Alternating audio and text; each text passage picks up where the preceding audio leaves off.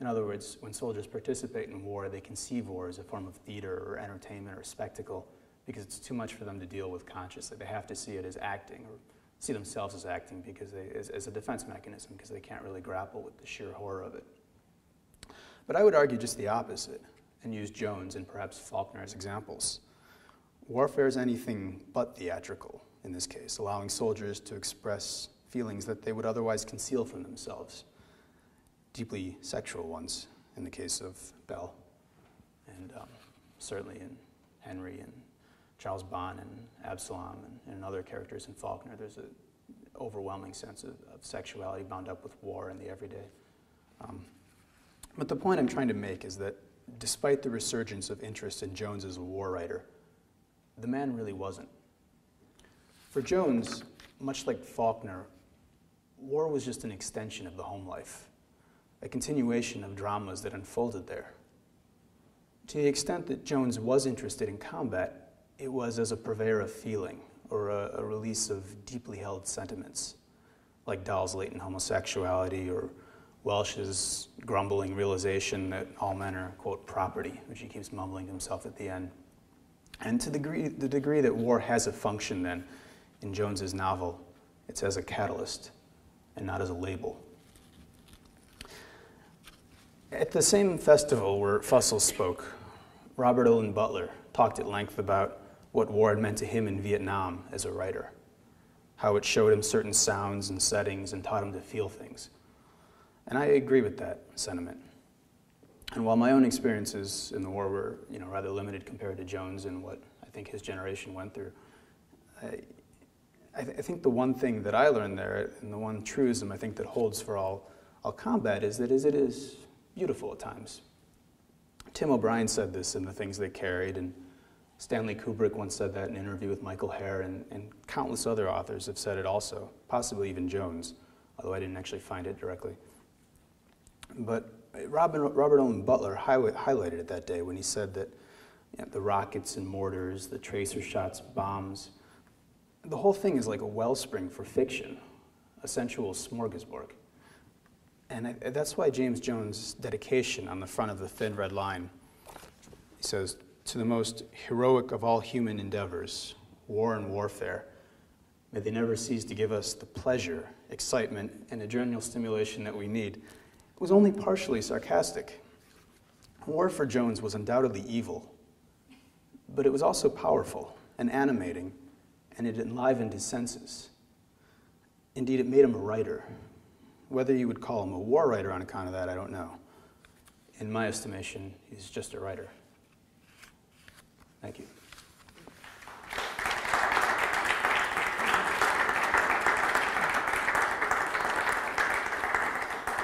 Do you have any questions, or I want to open up for discussion if any of you want to talk about The Thin Red Line or any of his other books? Could you just talk a little bit about the recent criticism you said in political science and philosophy, all these other Right. Well, I've done a few searches on just online journals, JSTOR and Muse and those places, and there are a number of articles coming up on Jones in speculative philosophy and The Thin Red Line even, and I can't begin to understand what they're saying there, but there are serious pieces being written on what the book means, and I think they focus more on the movie than on the literature itself. I've seen articles, and a lot of military history actually is coming to light, especially in the wake of the current wars, and Jones is often cited in that. It's depicting, the real experience of soldiers. Where else? Political science. There's been a lot of debate as to what Jones's real politics were, and I think they did vary at times. But where else? Yeah, I mean, it's been across the board, really. I mean, I think it is a testament to Jones as a writer that he's got writers from all these different fields working on him. I don't know if the same could be said about Mailer or Faulkner, or even Hemingway for that matter. It also shows that I think Jones lends himself to visual adaptation in ways that other writers haven't, maybe. And we can talk about that, too. I think one of the most interesting things, and what I would have liked to have talked about, is the way Jones's books have been translated into films, because they're very different from the novel, but in many ways they're also the same. And I think the recent one by Terrence Malick is in many ways, despite what a lot of critics have said, very faithful to the book.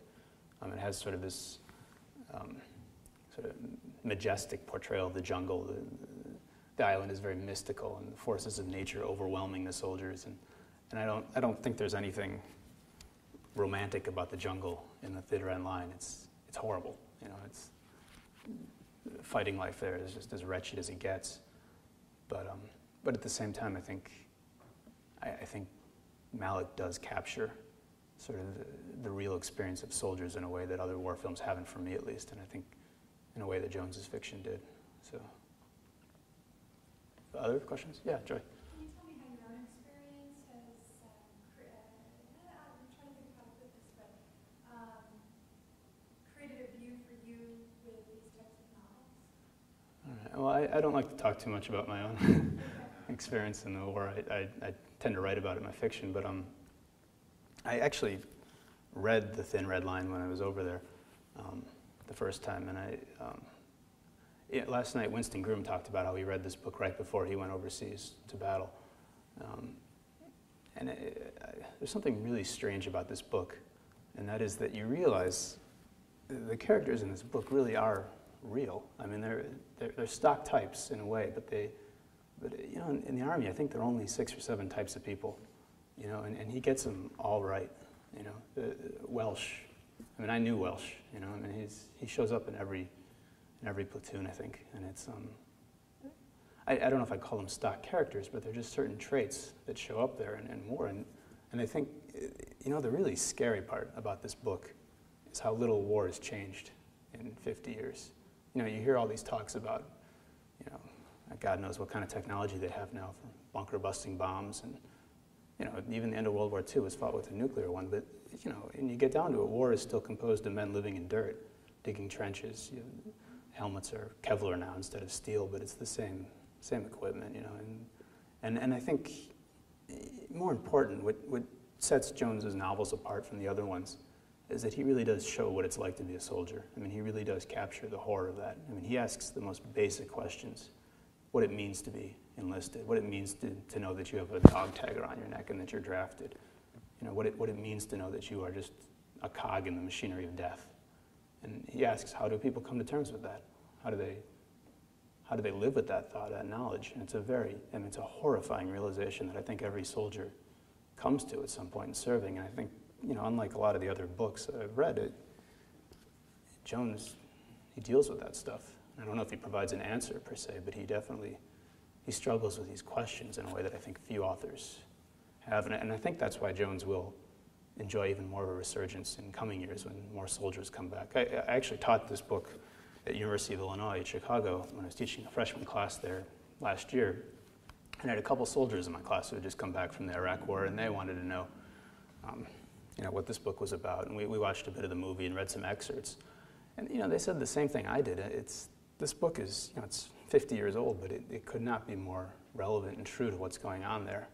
And you look at all these, pardon the French, but all these bullshit, you know, movies like Stephen Ambrose and Band of Brothers, and which are fun to watch, but you know, they don't really probe the psychology or the depths of a person in war the way Jones does. I don't think they care, frankly, the way Jones did about what it means to be drafted, or to be wearing a uniform in a place where you could die on account of that.